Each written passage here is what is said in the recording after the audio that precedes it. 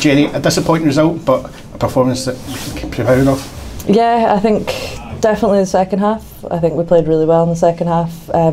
Gutted not to come away with anything from that. We give away 2 goals early in the first half. You know, I think maybe even if we don't concede the second, we'll kind of get back into it. But yeah, second half really good from us.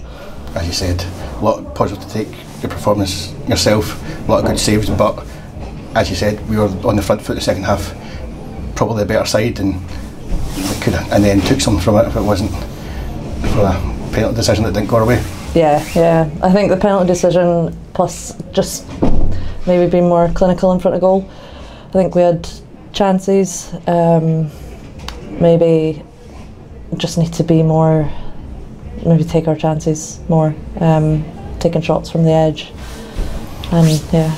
Big week ahead for Hull on Saturday, for Hull next Sunday, and important that we go into that as positive as possible. Yeah, massive game on Sunday. Really looking forward to playing at Firhill, so I think we just need as many fans behind us as possible, and yeah, looking forward to it.